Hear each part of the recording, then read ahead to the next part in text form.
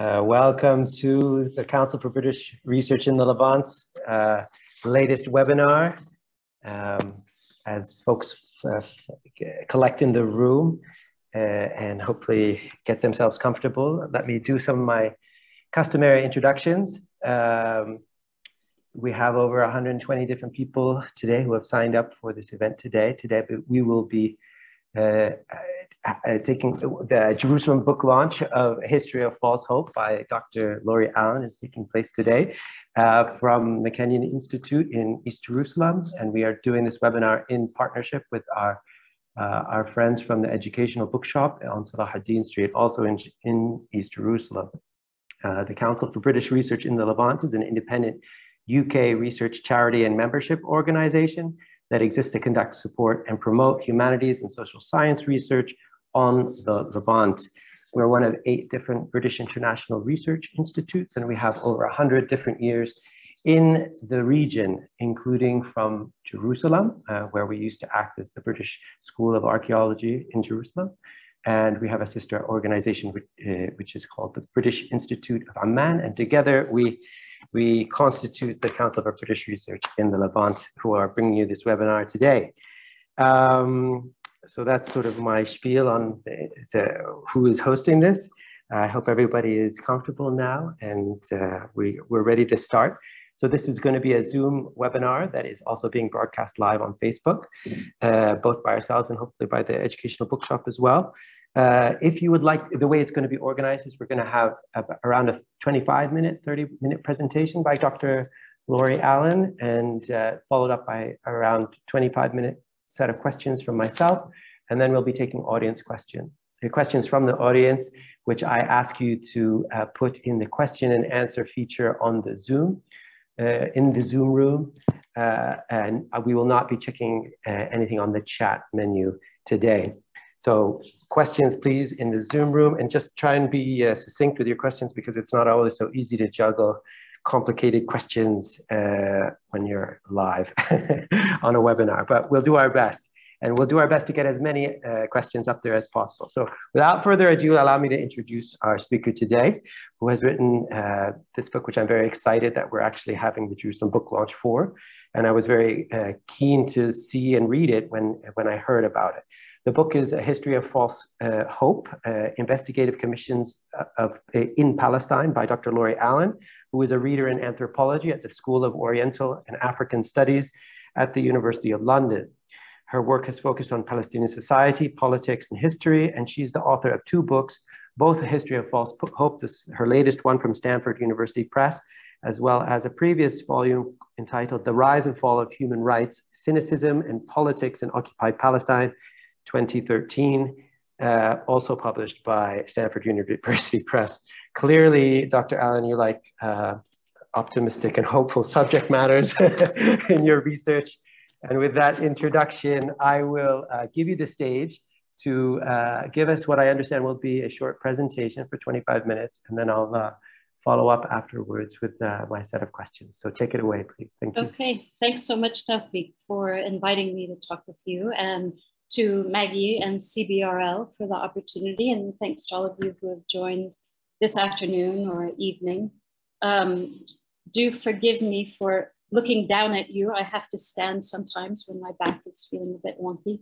It's not a metaphor for anything. So Maggie will be kindly moving through the slides for me. So do forgive my prompts to her. So A History of False Hope offers an anthropological chronicle of the long history of investigative commissions in Palestine, starting in 1919 and going essentially up until today. There have been tens of commissions to Palestine. The British love to send them, but so has the UN. And here's a partial list. Maggie, next slide. I focus in my book on 6 commissions of inquiry as a way of tracing the history of liberalism and international law in Palestine over a century. Each of these commissions has been a kind of staging of a different era of international law. And what the book presents is essentially a critique of liberalism and international law as they have produced a long history of false hope to Palestinians and those wishing for justice in Palestine. Liberalism and international law promise justice, fairness, balance, equality before the law. They promise democracy. We can see today that these promises have yet to be fulfilled. An important premise of the book is that these investigative commissions are a kind of staging of international law and the liberal values on which international law rests. The commissions are not officially legal with courtroom standards of evidence, but they are very legalistic. They involve legal experts, often including judges, lawyers. They involve the presentation of evidence, and they bring people together into a kind of spectacle of international law and perform its values. So these commissions are the lens through which I examine international law over this century. The first commission I examine is the King-Crane Commission of 1919. This group of American scholars and businessmen, Maggie, let me send the next slide up. These people came to Palestine as the Ottoman Empire had crumbled and a new international order of ethno-nationalism was coming into place under the League of Nations. US President Woodrow Wilson asked the commission to elucidate the state of opinion in what was known as Greater Syria, including Palestine. And he wanted to know, or he claimed to want to know, what the Arabs wanted for a new government or mandatory power. Another commission, next slide, that I look at is the Anglo-American Committee of Inquiry of 1946, which came at the end of World War II. The Anglo-American Committee examined the position of Jews in relation to the question of Palestine, and it came in a period marked by a shift toward the politics of humanitarianism. I also examined a UN special committee that started investigating the human rights situation of the occupied Palestinian territory in around 1969, and the Mitchell Committee, next slide. This committee brought together the US, Turkey, European countries, Norway, to investigate the start of the Second Intifada in the year 2000. Since 2000, several UN entities have emerged as central to Palestinian politics. The Human Rights Council is a major forum in which the UN addresses human rights and humanitarian crises, and it has become the body most active in forming investigative commissions in Palestine and elsewhere. Although the UN has sent many commissions to Palestine, it's really the Goldstone Commission that has been by far the most controversial. And Maggie, if you want to go to the next slide, here are some images of South African Judge Richard Goldstone, the head of this committee. And this is the last commission that my book examines. It was launched in the wake of Israel's assault on Hamas in the Gaza Strip in December 2008, January 2009, the so-called Operation Cast Lead. And the Goldstone Commission is particularly interesting for how it highlighted the category of international crime in discussions of Israel's treatment of Palestinians. And with this anti-impunity turn, reignited some Palestinian hope in international law yet again.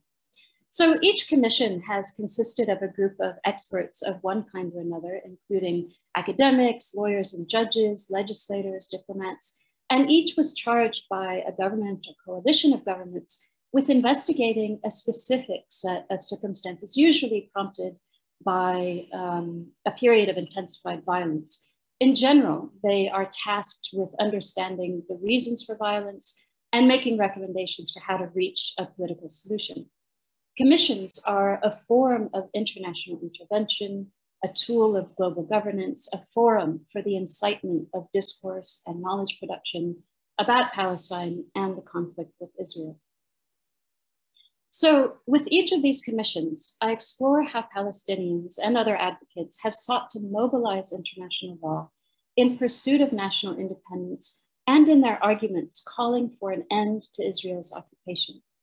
Really, this book, A History of False Hope, emerged out of my curiosity about how and why the so-called question of Palestine has been so entwined with international law for so long. With international law, it clearly has not produced any just solution for Palestinians or the peoples of the region. I see this book as being a kind of a prequel to my first book, next slide, Maggie, The Rise and Fall of Human Rights that Toufic mentioned with Cynicism in the title. And this is an ethnography of the human rights world in Palestine. The story in that book reached back just to the 1970s and tracked the increasing entrenchment of a human rights imagination in Palestinian politics and society throughout the First and Second Intifadas and throughout the evolution of the Palestinian Authority. And I was struck by how ubiquitous the work and words of the human rights system were among Palestinians living under military occupation. And that first book explores how that came to be and analyzes some of its mostly negative effects. But what I did not answer in that first book was the question of how such an apparently ineffective system stayed so entrenched. Why did people invest such hope in human rights when the human rights system could do so little to impact the political structures that maintained their unfreedom? That was a question that emerged in the midst of my fieldwork in the West Bank, but I never really found an answer to it in that earlier research. One of the standard narratives about the human rights system is that it really took off and came to supplant other, usually leftist politics in the 1970s and 80s. With the fall of the Soviet Union, so this narrative goes, human rights and politically driven sympathy for the suffering victims came to displace more ideologically driven politics. But that was not really a fully satisfying answer to my questions about the roots of human rights politics in Palestine and the strength of the human rights system's hegemony. Palestinians and their supporters have been going to the United Nations for decades and to the UN's predecessor, the League of Nations, before that, making national and human rights claims since the beginning of the 20th century to no avail. So A History of False Hope is my attempt to find better answers, I guess, to this somehow mysterious attachment to the human rights system and the liberal internationalism of which it is a fundamental part. And this meant digging back in time. International investigative commissions were really the perfect vehicle by which to examine a much longer history, since these commissions have been going to Palestine and organizing and operationalizing international and human rights law since the conflict with Zionism began. Next slide, please.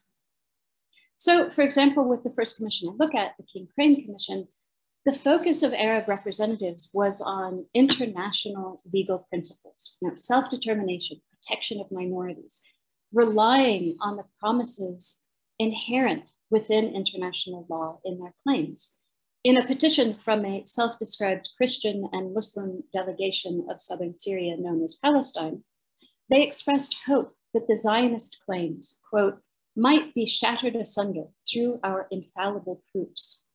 They called on the Paris Peace Conference that was deciding what to do at the end of the Ottoman Empire not to encourage Zionism and its, quote, religious fundamentalism. They submitted the petition to the King Crane Commission, quote, with the full hope that these, our arguments and proofs, will receive due consideration and that our rights to our home will be confirmed. So notice this connection between proof and hope, right? This idea that legal proof and argumentation is enough to produce a just solution.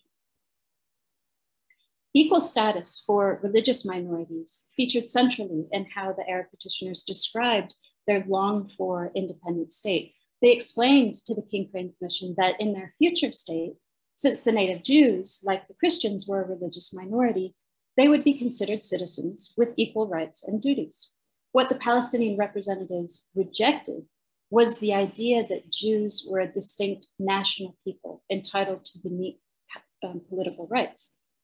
But Arab hopes in international law and the liberals who proselytized it were disappointed. Despite the Arabs' uniform demands for absolute independence that the King Crane Commission recorded, the great powers granted the mandate of Palestine to the British, as you all probably know, which ruled it under the aegis of the League of Nations until Israel gained an independent state in most of the territory in 1948. So that's just one example I recount in my book of how Palestinians put their faith in international law, had hope that the international community would respect their rights and be persuaded by their international legal arguments. I think a main conclusion of my book is also its premise that commissions of inquiry are a fascinating lens onto Palestinian political history in a transnational frame, because each of these commissions brings a really diverse international group of people together to debate what's going on in Palestine and what role law and liberalism should in fact play. So they reveal a picture that really runs contrary to a lot of the standard histories and polemics about Israel-Palestine that normally report and condemn Palestinians' refusals to agree to bad deals for partial autonomy and partition of their country. But my history of commissions shows that there have been a string of Palestinian efforts to proffer democratic solutions to the so-called question of Palestine. You know, how many today know or could even be induced to believe that Palestinians had detailed plans in place for a democratic Palestine with constitutional guarantees of equal citizenship for all, Jew and Muslim and Christian, in 1919, again in 1946, right? So let me give you an example. And this is part of the presentation to the Anglo-American Committee of Inquiry in 1946. Maggie, next slide. The Arab people has again and again emphasized that the only just and practicable solution for the problem of Palestine lies in the constitution of Palestine into a self-governing state with its Arab majority, but with full rights for the Jewish citizens, a state which should enter the United Nations on a level of equality with other Arab states, a state in which questions of general concern, like immigration, should be decided by the ordinary democratic procedure in accordance with the will of the majority. The government they proposed would be, quote, representative of all Palestinian citizens on a level of absolute individual equality. This statement exemplifies these liberal views that I'm talking about being such a consistent thread throughout Palestinian political history. The next slide is Albert Hourani, who was the lead author of the Palestinian presentation to this commission. As the Arab office of which Hourani was a part and which organized the presentation for this commission, as they laid out their vision, they emphasized the rights of Jews who were already in the country as legal citizens. This vision for the future was one in which Palestinian citizens, Arabs and Jews alike, would have responsibility of the welfare of the whole people of the country. And that's the quote from the Palestinians' presentation. Other documents that they submitted outlined the formation of the government through constitutional and legislative assemblies. They had a provision for an electoral law and other guarantees that should be, they said, embodied in a UN General Assembly resolution. And in the next slide, there's an image of Frank Eidelot, an American member of the Anglo-American Committee of Inquiry with Albert Einstein, who gave testimony to that commission. So the thing is, in the Arabs' testimonies and submissions to this committee, sympathetic acknowledgement of the humanitarian dimension of the Jewish situation was universal. Leaders in various Arab countries offered to open their doors to Jewish immigration. In Hourani's testimony, he said he felt, quote, deeply and personally the suffering of the Jew. And these expressions were not limited to performances in front of the committee either.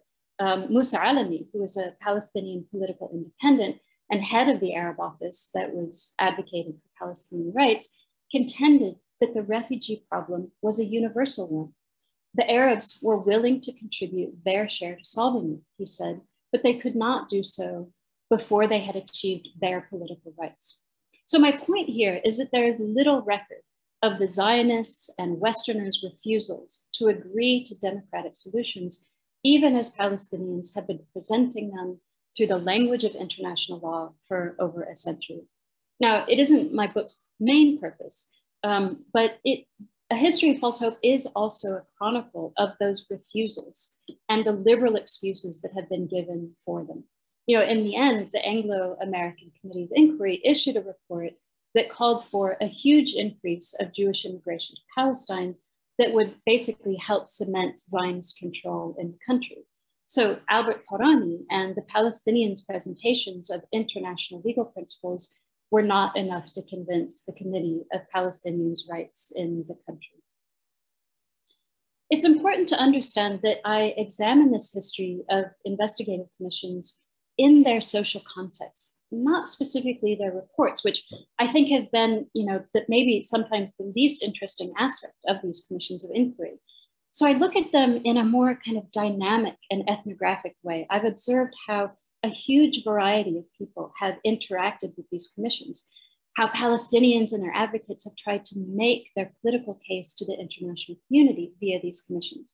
And this has included everyone from official political representatives to lawyers, NGO and human rights activists, to regular, unaffiliated people, fishermen and farmers and housewives. All kinds of people have been brought into the orbit of international legal discourse via these commissions. In reading the archives to write my book, I noticed pictures, for example, of whole families coming to make their case for Palestinian independence to the King Crane Commission. Next slide, please. And you can see here an example, and the kind of raggedy clothes indicating their status. And again, this is just another indication of how widespread has been the investment of people in these international legal processes. And I also read the testimonies given by school teachers and grandfathers and political prisoners to UN investigators in the 1970s and more recently. And what this research has revealed over and over across a century of history is that engaging the human rights system, making their case to its arbiters, has mattered to a lot of people in Palestine.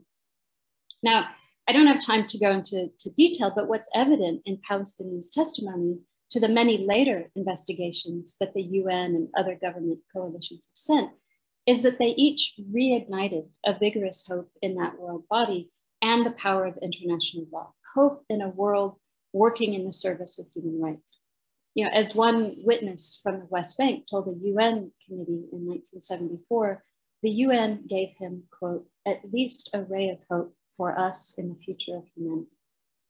Exchanges between Palestinians and their investigators are full of such announcements of hope, continually expressing their belief in a humanity with a conscience. These are expectations that the international community will put an end to their suffering. The international community, through these commissions, encourages these expectations. As I mentioned in 2009, South African Judge Richard Goldstone explained the goal of the UN Commission he was heading. Next slide, please.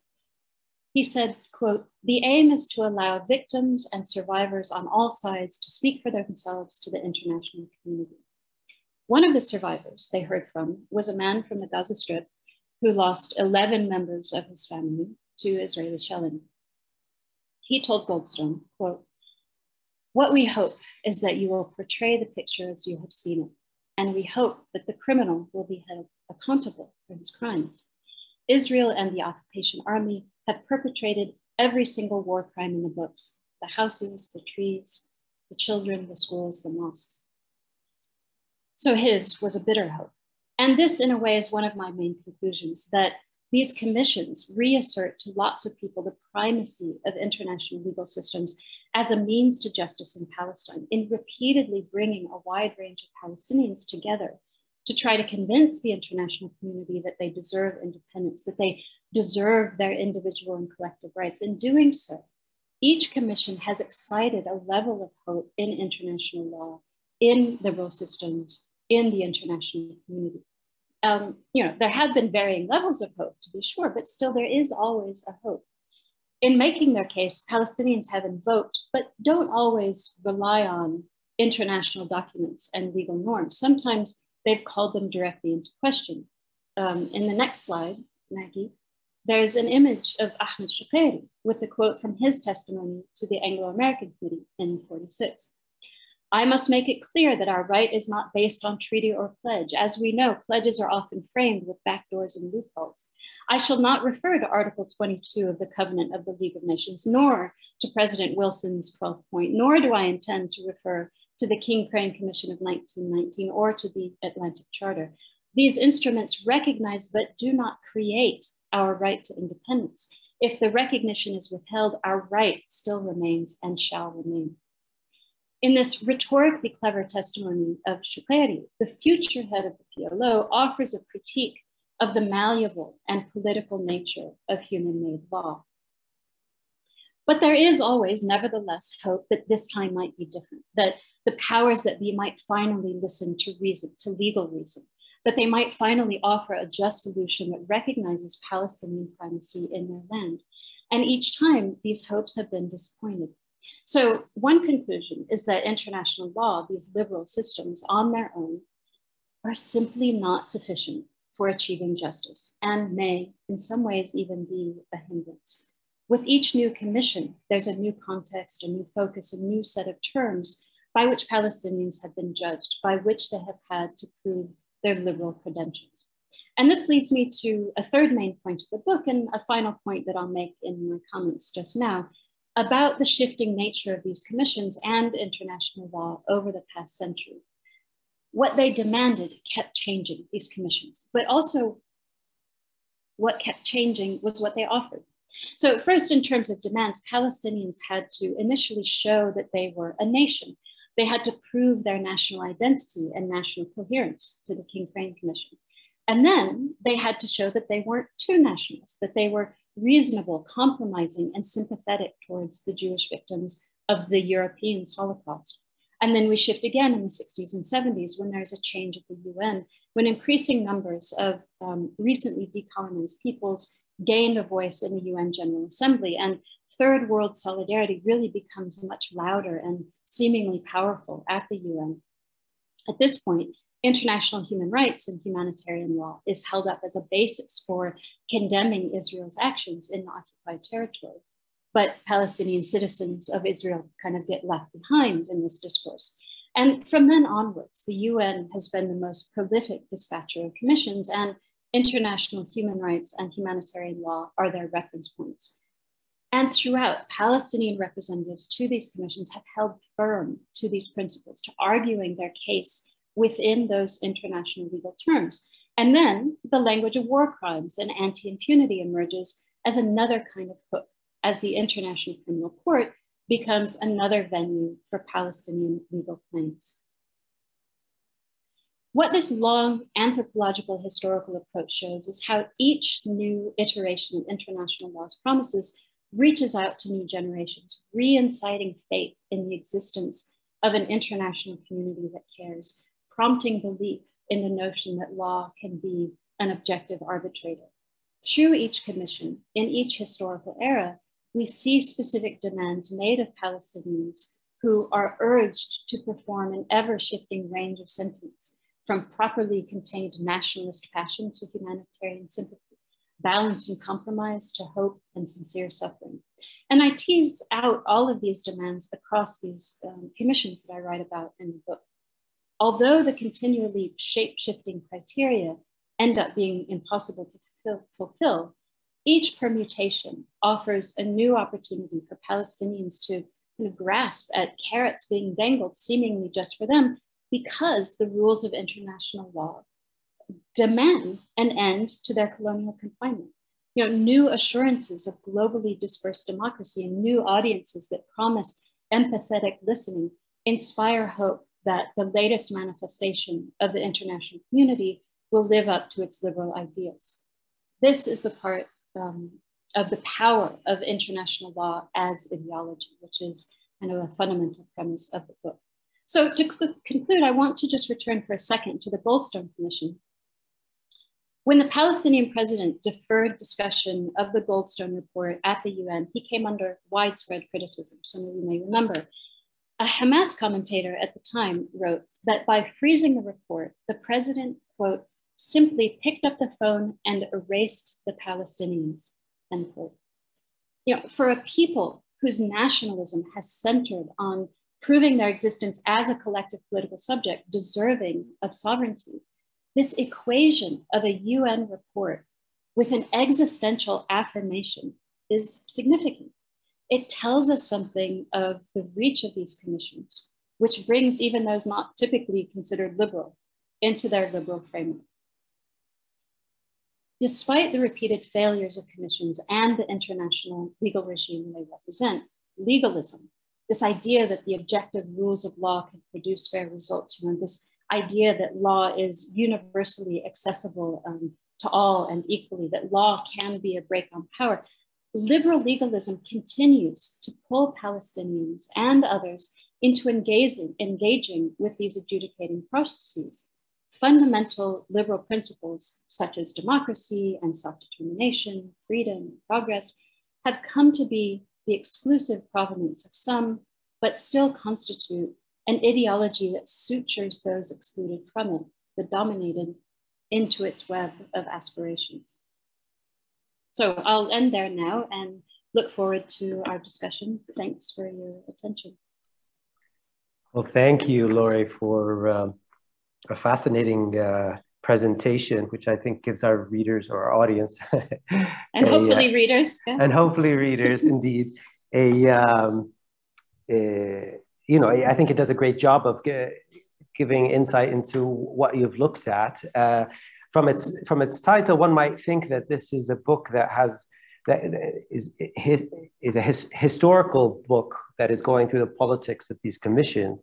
What I was surprised at when I actually started reading the book was the fact that you're an anthropologist, and it has a lot of anthropology involved in the text. So this was sort of very immediate to me when I started reading, and it's a very effective tool, I would argue, because it adds a lot of nuance. But can I ask you to perhaps extrapolate on what the anthropologist's lens actually contributes to a study of something that is, in principle, something very formalistic and legalistic, so to speak? Right, yeah, thanks. Thanks for noticing the anthropological details. I am an anthropologist, and it took a big leap of confidence to put history in my title. But yes, you know, I and my amazing large number of research assistants did a ton of research into the archives as a way of finding the anthropological details of the characters I write about. We read Arabic newspapers, the personal papers and memoirs of some Western investigators, as well as Palestinians and others who presented to the commissions. I read people's letters and their diaries. Lots of letters written into newspapers as people debated how to present their political demands to, for example, the King Crane Commission. Also lots of debates among diplomats at the UN as Palestinians and many others argued and made claims for Palestinian rights. And I read the testimony also of Palestinians to different commissions. And for the later commissions, I in fact talked with people who presented to investigators, who organized presentations to the investigators. And all of this was to understand their motivations, what they thought they might achieve. And then with these more recent fact-finding missions, I talked with people to lawyers and so on, and the people who wrote legal briefs to try to understand how international law became a kind of article of faith, and also to understand the limits of that faith as well. And what I hope to discover through this was a kind of subaltern history of international law, right? A view of international law from below, to see how, yes, political people, but also representatives, professionals, and all kinds of regular people engage with international legal values and institutions. And taking this anthropological approach, this is a more kind of grassroots way of understanding the normativity of human rights, by which I mean, a way of understanding how human rights and international law have become so influential, not just at the state or international level, but at the level of individual folks and how people imagine politics. Regular people who place their hopes of, again, at different levels, but do place their hopes in these international bodies.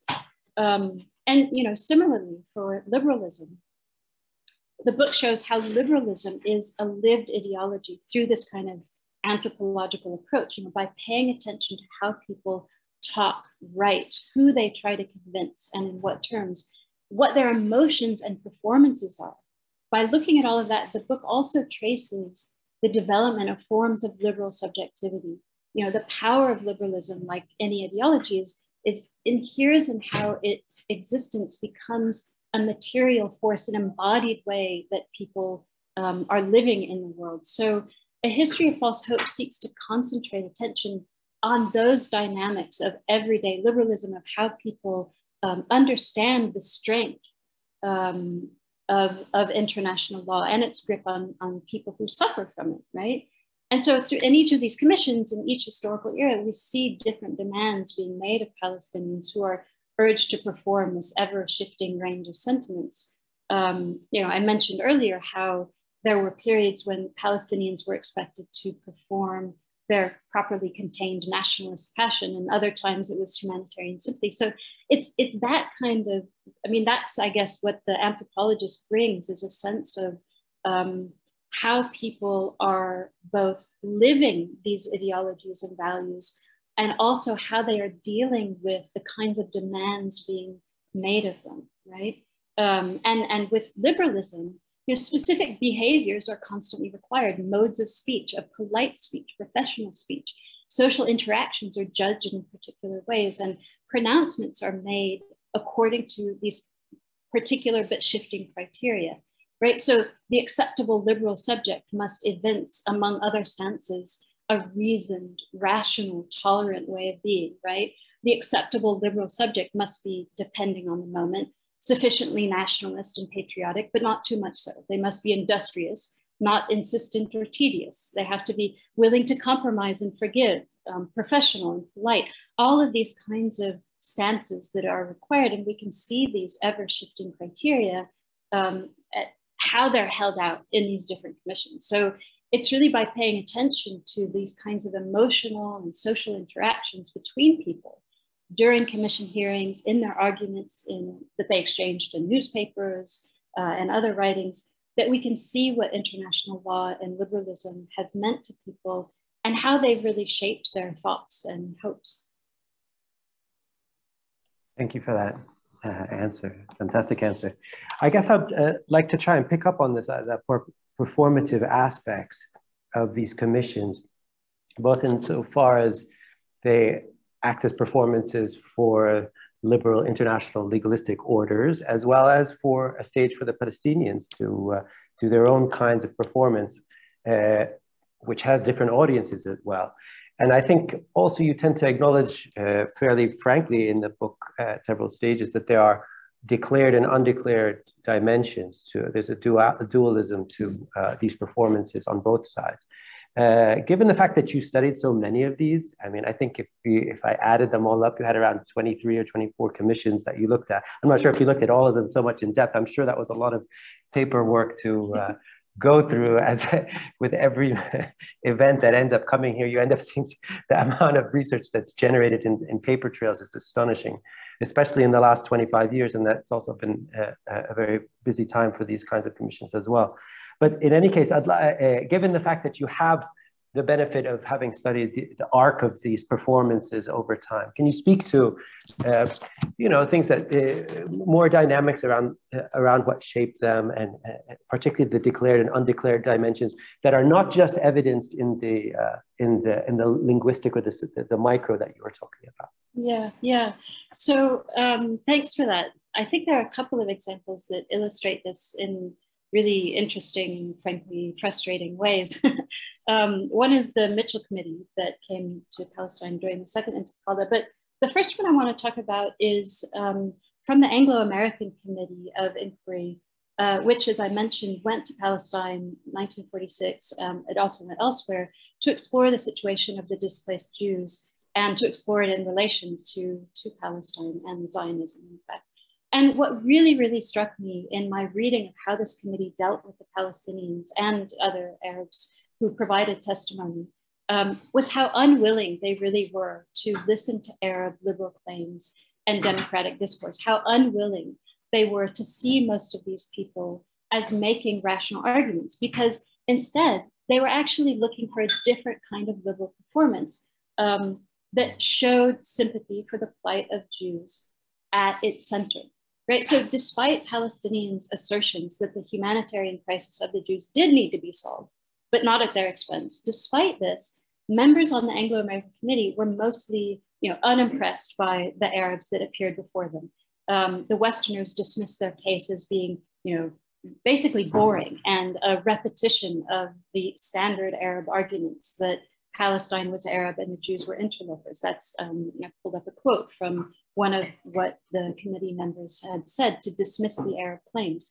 The Americans and British did not interpret the Arab arguments about self-determination as a principled and consistent political stance, but instead they dismissed it as being rigid and unimaginative, right? They found the Arabs to be intransigent, and they thought that what they presented was overstatement. And you can read in their diaries and their letters to their wives home that they found it distasteful, right? And this is where you get to the kind of unspoken ways that people were judging each other. One commissioner, this guy, James McDonald, was actually an avowed Zionist. I mean, it was known that he was a Zionist supporter, but he ended up on the committee anyway. And he took every chance to dismiss the Arabs' testimony. He called them intransigent so many times in his diaries that I stopped recording the instances. He wrote in his diary, for example, and let me pull up another quote. He said, on the whole, the Arabs made an impression of such unyieldingness that it would be impossible to win them by any sort of compromise, right? So there are all of these kind of blanket dismissals of their political arguments based on these other kinds of criteria. Other commissioners did have begrudging words of praise, I guess, for Albert Hourani. They were, impressed by his eloquence, his intelligence, but you can read in the back and forth with him that his testimony was weakened, his credibility was tarnished because he fell short on expressing enough sympathy for the Jews, basically. He neglected to express it in the right way at the right moment. So there was this moment when one of the commissioners questioned him on the Arabs' demand that Jewish immigration to Palestine stop. And the commission secretary reported that Hourani would not agree to the admission of a single additional Jew to Palestine, not even the aged and infirm among the displaced people. But the fact is that the Arab stance was really clear. The doors of Europe and America should be open to the victims of the European war, right? Not the politically fragile Holy Land. The Arabs recommended that the refugee problem should be adjudged by the United Nations at the equal expense of all its members. And that's what they said in their presentation. And that was what was ignored, right? What struck the committee was this, intransigence rather than Hourani's argument. The commissioners were reading, maybe reading what they wanted to see in the emotional and rhetorical performances of the Arab presenters. And as I write in my book, I kind of describe this as being a humanitarian structure of feeling that formed the way that Westerners discussed the issue at this time. This deployment of humanitarianism trumped Palestinians' legal liberal arguments. Palestinians didn't adhere enough or in the right way to these humanitarian demands because they were continuing to express their commitment to the ideology of international law, right? But World War II had created these conditions in which sympathy for suffering would become a core virtue of liberalism. And this committee, the Anglo-American Committee, really reveals how the correct expression of sympathy for Jewish suffering became a performative requirement of the good liberal. I can talk about another example from the Mitchell Committee. I don't know if I'm going, should Go ahead. Offer that? Yeah, so we're fascinated. So this one is really fascinating. It was just incredible to be able to talk to people who were involved with this one. I interviewed Senator George Mitchell, a bunch of his staff people, the Americans. I talked to the Norwegian delegation. So I got pretty firsthand views from the committee staff, as well as from the Palestinians who presented to the committee and organized the presentation. So again, just to remind people, this is the committee that came at the Second Intifada, and it included Americans, British, EU, Norwegians, former president of Turkey, to try to understand the causes of the Second Intifada and supposedly provide a road back to the peace process. And what was really so interesting in talking to both the Palestinian representatives and the commission members and the staff was how they read Palestinian presentations. They were all really, first of all, really impressed by, and probably frankly in a somewhat racist way, some of them were surprised to be impressed by, the Palestinians' professionalism. This was the work mostly of the negotiation support unit, which had been formed to support the Palestinian leadership in negotiations. And it was mostly Palestinians or Palestinians from the diaspora legal professionals who had been supporting the leadership. And then when the breakdown in peace talks happened, they took over the presentation to the Mitchell Committee. And so what the Palestinians performed very well, and I don't say performed as in it being a false performance, I'm saying that it was how they interacted with people, was in a very professional way. And they put a lot of effort into producing written statements to the committee that were very steeped in international human rights and humanitarian law. And it was, you know, the language that made sense to them as lawyers and which they thought would make sense to George Mitchell, who was a former judge, and the other committee members who were all, you know, diplomats and legal people. But what many of the committee staff members remembered, especially the Americans that I talked to, were the more emotional performances that they saw. They were more struck by the Palestinians and Israelis who had lost loved ones in the violence, right? And in fact, they saw the legal documents as so much, you know, cold, dry paper. And one of them sent this to me. So here again, we see Palestinians performing or, you know, producing and being very committed to, in fact, international legal principles, only to have that in a lot of ways dismissed. And of course, what the Mitchell Committee report came up with in the end was a language of both sides, right? Where Palestinian representatives, they were trying to impose these international legal principles as the correct framework for determining a resolution to the conflict. The Mitchell Committee patiently recognized the fear and hate and anger and frustration that have arisen on both sides, right? So while Palestinians described their position as responding to Israeli allegations with facts and evidence and lots of statistics, and they insisted on legal obligations that flow from Israel's role as an occupying power, all of this legal stuff, the committee, the Mitchell Committee, in their report, encouraged Palestinians and Israelis to appreciate each other's problems and concerns, right?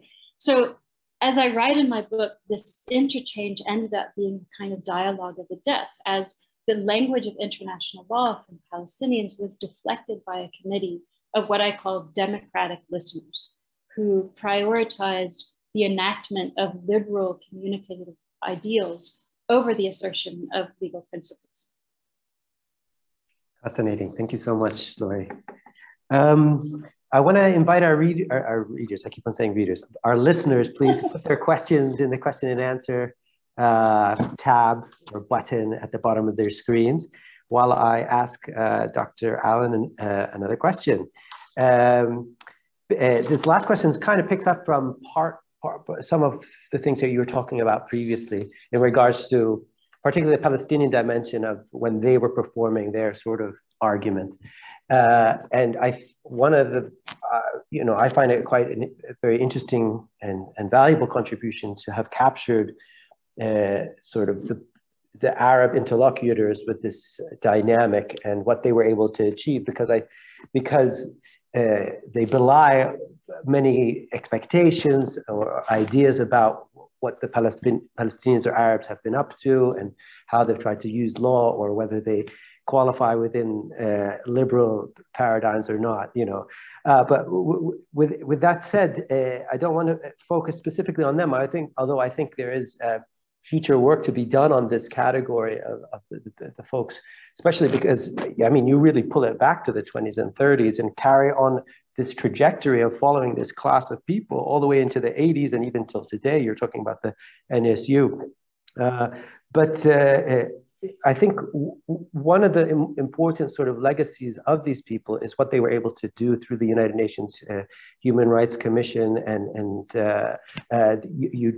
you described how this was one of the major repositories of where international investigations come from these days, and how in many cases they built a Palestinian case through this vehicle, and it was an apparatus for them to be able to actually test international law. And it got me thinking about the extent to which the Palestinian case study has actually contributed to the UN itself in its expression as an institution trying to fulfill its mission around international liberal legal norms.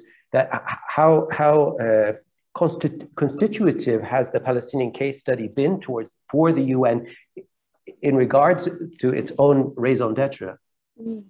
That's a really good question. It's a big question. And frankly, I think there's another book to be written about the mutually constitutive nature of Palestine and the UN. So for those of you in the audience looking for book projects, we've just given you two. One is about Palestinian liberalism through history, and the other is about Palestine and the UN. And of course, the UN is a giant, complex and non-unified body. And also it's an inconstant one, right? Many bits of it have spent an inordinate amount of energy on Palestine, from UNRWA to OCHA to ESWA and all of the other acronyms. The number of UN resolutions and reports and controversies around Palestine and Israel in the UN is countless.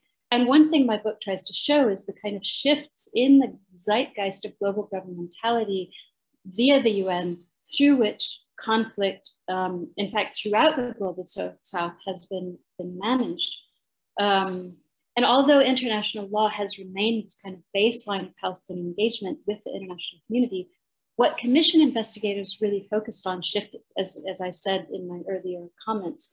But I think maybe I could answer your question by focusing on a particular period, a specific historical example.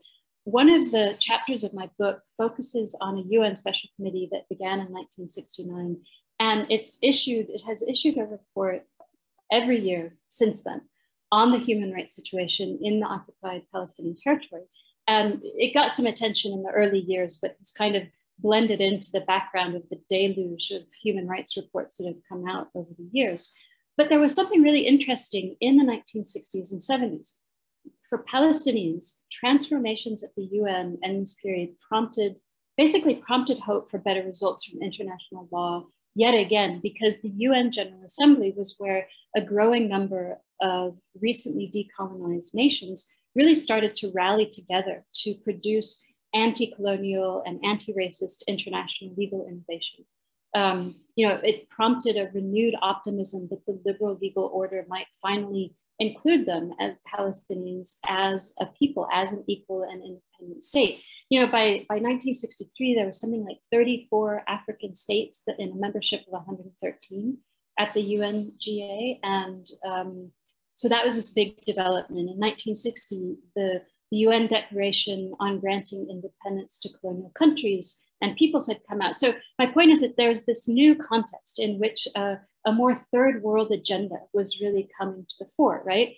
And so I read how much real genuine optimism there was among Palestinians and their kind of third world solidarity cohort, and how they put Palestinian demands for rights really at the center of discussion at the UNGA in this period. And you see the people who understood experientially the evils of colonialism and racism and apartheid, you see them, trying to uproot these things through the UNGA. And in a way, the UN came to symbolize a new version of the international community and its solidarity with the Palestinian struggle.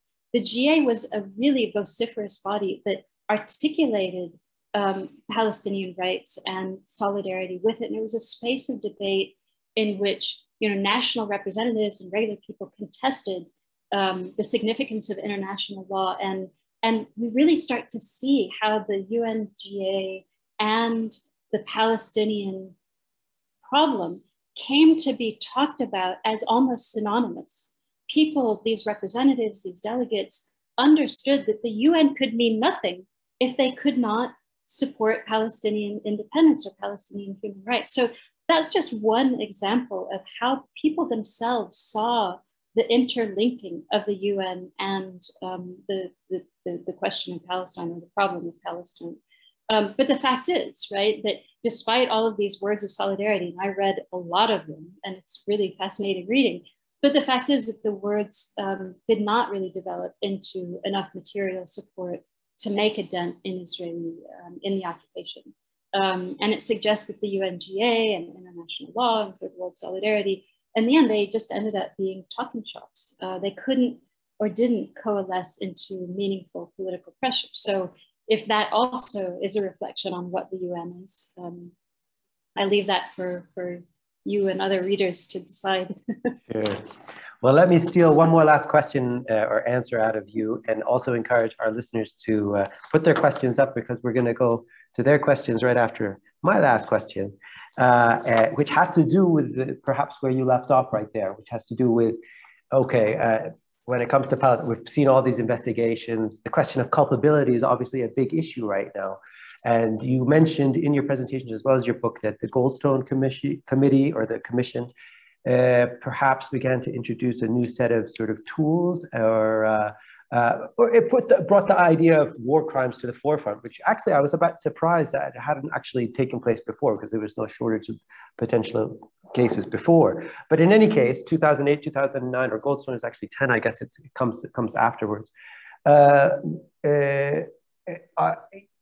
guess I want to test to what extent the commissions post Goldstone have begun to evidence, or are we indeed getting closer to the ability to take tangible kinds of action that can render some forms of justice through these international bodies, through things like these investigative commissions? Or is it simply the reproduction of more false hope? I mean, what can you be telling our listeners today when they hear about the next investigative commission to Palestine, which may be coming around the corner given what just happened in the last month or so, to give them tools to be able to understand whether what we're witnessing is the attempt to reproduce more false hope or actually has some teeth to it? Right. Thank you for that. It's a really good question. And there is another commission actually that was just established in May after the most recent events. And this is going to be a standing kind of permanent commission. And it looks like it'll be very similar to previous ones. But I think what's distinctive about this one, about this moment, is the context, right? And this, I think, is what we have to pay attention to. So, I mean, the kind of key argument of my book is that international law hasn't done much for Palestinians, for independence. It hasn't achieved justice in the region, and it cannot on its own. And there have been times when there might have been a sort of a crack in the hegemony. For example, during the Peel Commission of 1936, maybe during the Third World era at the UN. But this was when there were greater energy and solidarity energy that could have brought what international law was doing farther into the world to create actual political change. And so I think what's happening now is very interesting, not because the commission, this latest commission, is going to achieve anything new on its own, but it's coming at a very unique conjuncture, or I think a special conjuncture in which, you know, we saw the amount of international solidarity for Palestinians during the latest conflict in Jerusalem, or the efforts of the Israelis to displace people from their homes. We saw a form of solidarity that was, I think, new for a lot of people across 48 Palestine, among Palestinian citizens of Israel. We saw some of the biggest marches in London for Palestinian rights that we've ever seen. So there's this kind of solidarity that's building around immediate events. We've also been seeing grow over recent years increasing amount of kind of African-American, Black Lives Matter kind of solidarity with Palestinians through a kind of shared understanding of how people are subject to militarized policing and state violence, and new kinds of solidarity coming out there. BDS. And then there's been this whole new slew of conversation about Israel as an apartheid state, right? So you've got people like Alexandria Cortez, who calls Israel an apartheid state. We've got Adala and B'Tselem and Human Rights Watch and Al-Haq, lots of new reports coming out telling us again how Israel is like an apartheid, or is an apartheid state. At the same time that Israel is just putting its Jewish supremacism right out there in the Jewish nation state law that, you know, denies collective rights of Palestinian citizens of Israel and enshrines in law Jewish supremacism as a basis of the Israeli state. So together, this might constitute a kind of conjuncture in which enough different kinds of people and pressure are coming together, both pressures in solidarity with Palestinian rights and against Israeli actions. And maybe it can grow to be enough in order to shift the status quo. But a UN commission on its own isn't going to do that. It might be able to feed into this discourse, right? But I think there has to be a more concerted set of channels for coalescing those discourses, those arguments, those pushbacks, and make politicians who let Israel get away with what it gets away with suffer for letting it get away with it. They need to suffer at the ballot box and in their coffers and in public debate, right? So, you know, I may not be, well, what's the expression? Optimism of the will, what is it? Pessimism of the intellect, optimism of the will. So I think this is a moment, though, where optimism of the will has some legs. Okay, well, thank you for those reflections.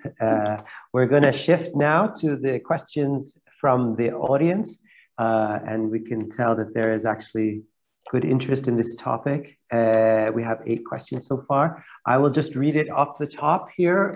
The first question comes from one Carrie Abbott, who says, in regards to the focus of Mitchell, I guess the Mitchell Committee on people-to-people angle, that this was introduced by Dennis Ross and others with donors as quote unquote peace building between individuals instead of a conflict resolution between peoples. It proliferates in conflict regions today as a way for anyone to do something to make peace without addressing the main issues of occupation, etc. However, it was noted by UN diplomats that the terms often were not the obstacle, the international legal issues, but ultimately the idea the other side did not appreciate their suffering, as in Palestine or Cyprus. The facts can be manipulated by people through their focus. There are always underlying issues, and international law is used often as a last resort by the weaker party. Does it seem the party who invokes UN resolutions often has no other tools to access rights? This is a comment and a question. So okay, I put it up. Yeah. No, thanks for that, Carrie. That's a good comment and a good question. And I think that, yeah, international law is often not really a tool of last resort. As my book shows, it's been a constant tool of first, second, and third resort and constant resort. And of course, it's for people who don't have political recourse or don't have other forms of pressure that they can put on the people in power, right? And I guess what I'm trying to show in the book is that there's been a lot of faith in international law as this form of a break on power, as something that could be mobilized as a break on power, but it simply cannot be such without a broader political mobilization to make that pressure have teeth, because international law in a lot of ways is just a talking shop. I mean, I think that the International Criminal Court is really interesting for people because it holds out the possibility of actually putting someone in prison for what they've done to Palestinians, right? So international law can seem like a stronger tool than it is. And I guess that's been part of my critique, is that it needs to, people who are interested in trying to advocate for Palestinian rights need to think about it in a broader, more complex context. Right. Okay, we're going to jump to a question by Yazan Duran, who asked a very interesting question. He says, I'm wondering if you could say something about how the commissions may have received Palestinian/Arab liberalism. What you said about the different performances of liberalism on the part of the Palestinians suggests that their liberalism was usually regarded with some kind of suspicion, i.e. that they are not sufficiently liberal or not genuinely so. If I'm correct to read this into what you're saying, what role did this suspicion play both in how the commissions made their recommendations and how Palestinians continue to be bound to the norms of liberalism, even in the face of its failure to deliver justice? Thank you, and thank you for that excellent question, Yazan. Yeah, fantastic question, Yazan. And it depends on which commission we're talking about and which commissioners we're talking about. So I think in my comments to one of Toufic's questions, I mentioned how in the Anglo-American Committee of Inquiry, there was a kind of a resistance to Palestinian or Arab liberalism, or a refusal to really accept it or believe it, and a quickness to dismiss Palestinians' offers or other Arab leaders' offers to provide an alternative solution for the suffering of the Jewish displaced people of Europe. So that was one example. But like with the King Crane Commission, some of the liberal members on that committee were very convinced by the Arabs' demands for independent Palestinian Arab nation state. They believed them, some didn't. And so like William Yale, who's the commissioner I'd love to hate, just could dismiss Palestinian nationalist claims based on whatever he pulled out of his hat. He just refused to listen to it, whereas some of the other people did. And in the end, that committee report, in fact, reflected the Arabs' demands for an Arab independent nation state in historic Palestine. Other things got in the way of that report having an effect, including Woodrow Wilson's illness, the British and French not wanting it to happen, and so on. And then we can shift to, for example, the Mitchell Committee, where, as I said, a lot of the, in fact, all of the commission staff members and commissioners who I spoke with were unanimous in their appreciation for not just the professionalism of the Palestinians' presentations, but essentially their liberal ways. I mean, they might not have said those exact words, but it was kind of implied in the conversations I had with these people that they believed Palestinians' arguments and commitments to international law, but it isn't what ended up swaying them. International law was not what they wanted to happen. And again, outside events came in. Bill Clinton left office. It was under Clinton that the Mitchell Committee came together, and George Bush came into power instead, and basically it lost steam. So, you know, I'm not saying, I don't ever mean to imply that it's just the success or lack of success of people's liberal performances that determined what happened next. That's not what I'm trying to do or say. These things always happen in very complex contexts. But the point is that even when the commissioners were convinced by these liberal performances, it still was not enough to sway the results. Great, thank you. Perhaps that's a good setup for Jesse Harrington's question, who writes, how much did geopolitical considerations influence the conclusions that these commissions arrived at? Events like the Russian Revolution, the Cold War, oil interests. Yeah, that's a good question. I mean, I'm not a kind of international politics IR scholar, so it's not how I analyze these commissions. But for sure, those contexts were relevant, right? So with the King Crane Commission, you've got indeed the Russian Revolution, and you've got the Americans wanting to kind of perform their democracy and perform their anti-imperialist kind of stance. And that was part of what led Woodrow Wilson to form the King Crane Commission, because it was a committee that was going to ask the peoples of the Levant and elsewhere, you know, what kind of future government did they want? It was an exercise in self-government and producing self-government, or it was the pretense of such an exercise, right? And this was partly in the context of a contest with what was happening in Russia, right? The Anglo-American Committee, yes, this happened in the Cold War, where you start to see a kind of a shift between the power of the British in the region towards the Americans. And so there was a lot of kind of shilly-shallying and dilly-dallying amongst the leaders of those countries, trying to use the commission in a way to deal with their own kind of diplomatic issues, because the British were, they had really suffered from World War II economically. They needed American support and so forth. So of course, these contexts always do play a role. Excellent. No, important. But I understand, of course, it's very difficult to be able to bring that context in and recreate it for every commission that you're trying to describe. And I think you did well to point to what you could on the more micro level, the granular level, rather than the macro, and let everybody else do their research. But okay, so next question is actually from one Gabrielle von Bruck, who writes, for the first time in its history, the Knesset now has a human rights representative linked to one of the parties that are a part of the ruling coalition. Do you think that there is any hope that they will be taken into consideration in relation to Palestinian aspirations? Gabby, thank you. It's nice to see you in the Q&A. Gabby is a colleague.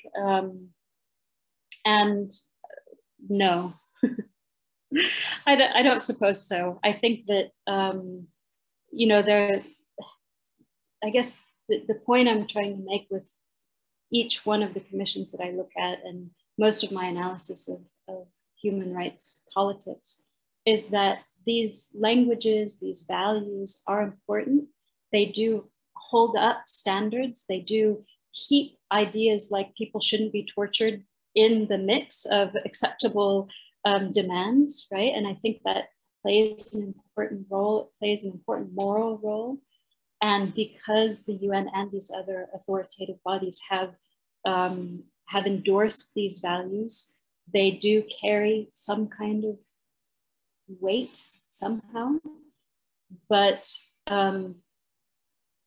it's not how politics works, right? So I think any kind of language or representation that promotes Palestinian and any other rights and keeps them at the forefront of political demands and political discourse, that is important. But it won't achieve anything politically, as I've been saying, without lots of other things coming together. That's what I would say. Okay, great. So I'm going to jump to what could be our final question from Katrina Kamhawi, who writes, is the veto system in need of an overhaul within the UN? It seems that the majority of the world acknowledges the cruelty of Israel towards Palestinians, but the veto gets in the way of reinforcing international law. Would you agree with that assessment? Is that what's needed? Yeah, I think that's a great idea. I just, I don't see it happening, right? So the UN was established by people who made sure that it would not have teeth, right? That it couldn't bite them in the ass. And, excuse my French. And I think that I just can't imagine a situation in which people who have veto power or governments that have veto power would allow for it to be taken away. But yes, I think that it is a fundamental block in the actual implementation of international legal values and principles in international law. So I think it's a good idea. Can I ask you just, it wasn't in one of the questions, it hasn't come up in the question board, but the question from Gabrielle previously sort of elicited it. The question around Israel's approach to investigative commissions. Can you give us a little bit of clarity on how they, and also I'm interested in perhaps two-part question. One, the pre-state days, how they dealt with those commissions, and then also perhaps the post establishment of the state. I know you say that a lot of them, they actually have not actually addressed or recognized, but still these reports are coming out. So if you could just give us a little background on how Israel has responded to these, both pre-state and post-state. Right. Yeah, I mean, again, it depends on which era we're talking about. And Israel has never been the focus of my research. So I don't want to give short shrift to this answer. I can only answer the bits that I know. So, for example, the Zionists engaged very, very assiduously with the King Crane Commission and the Anglo-American Committee of Inquiry. I mean, the Anglo-American Committee of Inquiry had moles. They were really, really, really engaged in making sure that the Anglo-American Committee of Inquiry understood their arguments and understood their perspective and understood their suffering. They were really engaged and really effective, really effective.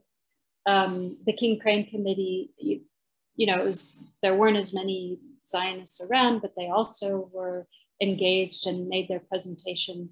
But in Palestine, the Arab presentation was in fact really organized and really unified. And so there were some efforts to try to silence certain Arab representation and so on. There's always this kind of shenanigans. And then in the later commissions, fact-finding missions that the UN has sent, it's become more and more common for Israel to simply refuse to engage, refuse to let the commissions enter the historic Palestine. They, with the Mitchell Committee, it was quite interesting because they engaged in this really weird slipshod way that even the folks that I spoke with were, got the impression that the people who were involved in presenting to the Mitchell Committee weren't really all that engaged or committed to making even a really professional case. They just didn't think it was worth it, it seems. And then of course the UN commissions, the Goldstone Commission and so on, they discount the commissions. They try to show how they are biased, how the people involved are biased, how the UN is out to get them. And that standard set of arguments is what gets trotted out each time. And they simply don't interact with the commissions,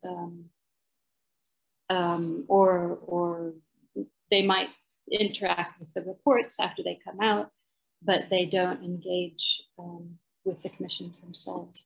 Now, of course, Israel has had their own history of commissions.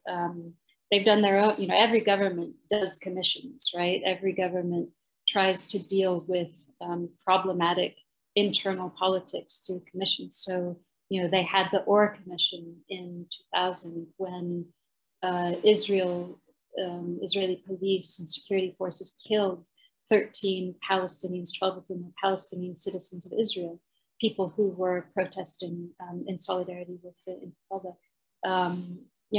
They've done their own commissions, but that's a whole separate story. That's not really my story. Well, thank you very much, Dr. Allen. You've been listening to the Council for British Research in the Levant's latest webinar and the Jerusalem book launch for A History of False Hope, Investigative Commissions in Palestine by Dr. Laurie Allen. It's hot off the press from Stanford University Press just this year. And pick yourself up a copy and do so at the Educational Bookshop. I know the Educational Bookshop has a large clientele of internationals who seem like they would need to read this book very, very carefully. So I encourage them to do so and pick up their copies from the Educational Bookshop on Sabah ad-Din Street. As I said, this has been a webinar from the Council for British Research in the Levant, coming to you from Jerusalem, from the Sheikh Jarrah neighborhood. Please check out more webinars that we have done in the past, as well as what will be coming up in the future on our website. That's www.cbrl.ac.uk. A copy of this will also, this recording will also be made available there. And I would just like to thank our presenter today, our guest today, that's what you are, for her book and her presentation, and for the audience who hung around for an hour and 20 minutes to hear all about it. And we actually kept most of our audience, so that's fantastic for your ability to keep your audience. So that's great news. And have a great day and pick up a copy of this book. Thank you so much, Toufic. Thank you, Maggie. Thanks, CBRL, and everyone who joined us. Much appreciated. Ahla wa sahla. All the best. Take care. Have a good night. Bye.